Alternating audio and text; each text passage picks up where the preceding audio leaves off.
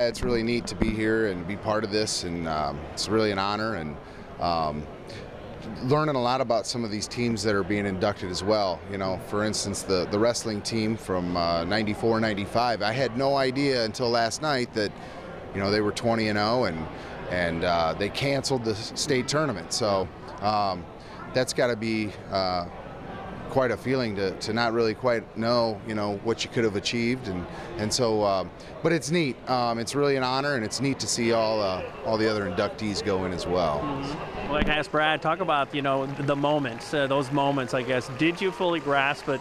You guys were making history, and you brought a lot of joy to a lot of people in town. Yeah, I don't know.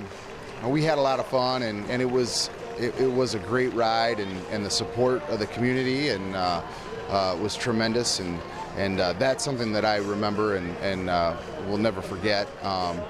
But yeah, it's really neat to be here now, and it's hard to believe it's been this many years.